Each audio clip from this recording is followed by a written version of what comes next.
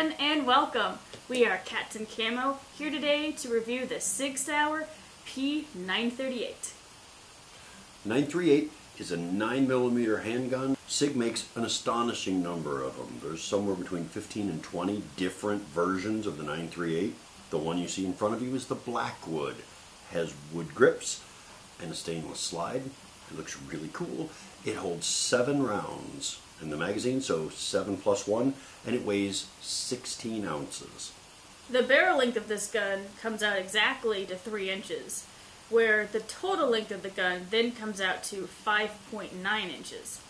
The width is fairly small, coming in at 1.1 inches, and the height of the gun only comes out to 3.9 inches.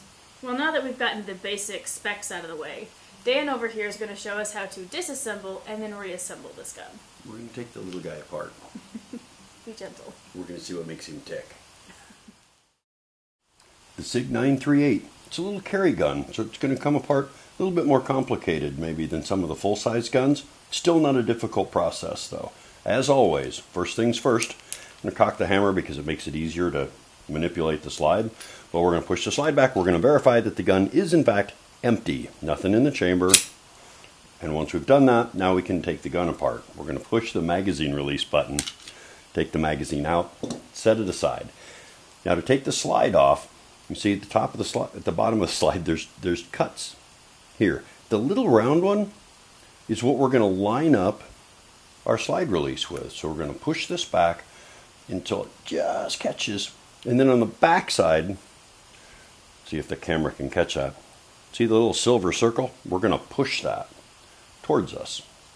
So we line this up, push the little lever forwards, and take the slide stop completely out. Set it aside, and now our slide comes off. There's a frame, set it down. Our guide rod and recoil spring. Now the difficulty here is this is not what they call a double capture spring. Double capture spring, it's all one, it doesn't come off. This does. That's going to make putting it back together a little bit more interesting for us. And by interesting, I mean frustrating. Barrel comes out as normal. So there's the gun disassembled. When we go to put it back together, barrel goes in first, clicks into place. We're going to put the spring in the front right there. Notice this is not completely round. That rests on the underside of the barrel eventually. For right now, I'm going to put that in and we're going to guide it forwards. Which means we're going to push it until it lines up and take that. I know my fingers kind of covered that, but you're going to push the whole thing so it feeds through the spring into there and then has room to sit there. Once that happens, you're gold and you're ready to put this back on. Now when you look at the frame here, see this? That's sticking up. That needs pushed down and it's spring loaded so it'll pop back up. When you get close with the slide, you've got to hold that down. So we're going to line that up on the rails. We're going to push that forwards so that the slide will pass over it. And then we're gold. This goes in, pushes through, and bring it out just a little bit so it'll rotate up. And we're going to take the slide, line that little cutout up with the edge so that this will fit back in. Ta-da! Forwards. Run the action a couple times, make sure it works. Magazine goes back in. Safety still works. And there is the Sig 938. A little bit more work than some, but still pretty easy. Now, I'm noticing what looks like screws here. Can you actually like change out the grips on here? Like just Yes. decorative or like? Yeah. So the wood grips that come standard on the Blackwood can be changed out if you like the rubberized, like the Hogue grips. Oh. There's a number of vendors that sell customized grips, so you can get the Punisher skull on your little 938.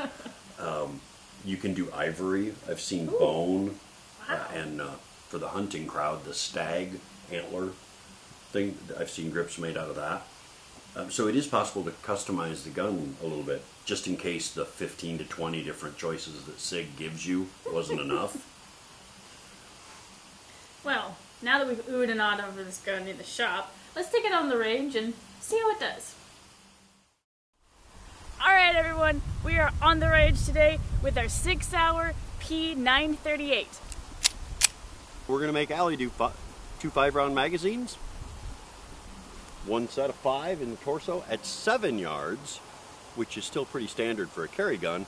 But then second magazine, we're going to stretch it out to 12 yards and let you shoot the long distance alien with the close quarters gun. So long distance charges may apply. You are loaded, not chambered. Have at it.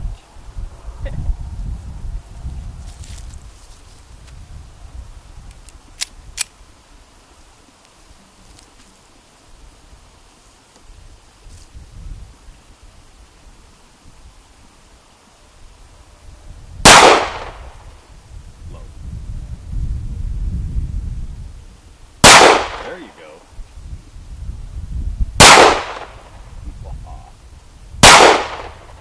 Low again. Mag change.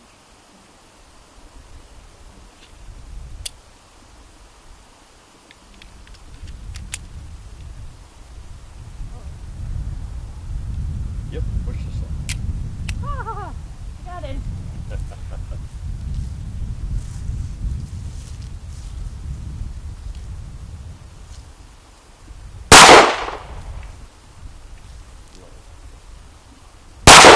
you go. Low again.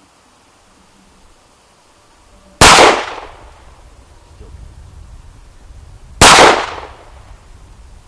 You shot it in the head. That's my shot. I'm tired of hitting the torso. I guess. I'm going to do the same thing Allie did. I'm going to do my standard, basic kind of warm-up drill for a full-size gun. So 2 5-round mags, we'll do 3 in the head at 7 yards. Then we'll try a double tap to the torso. And then magazine change, do a high-low combination, and then try 3 in the head at 12 yards. And remember, our alien is already sporting an extra nose because Allie shot him in the head once just because. So here we go. The Sig 938 9mm.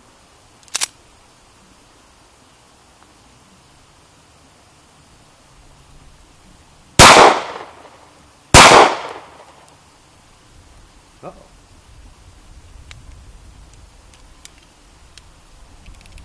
That's not supposed to happen.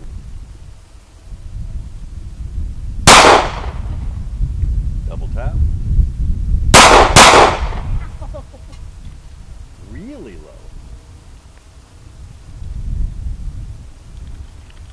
Double tap to the groin.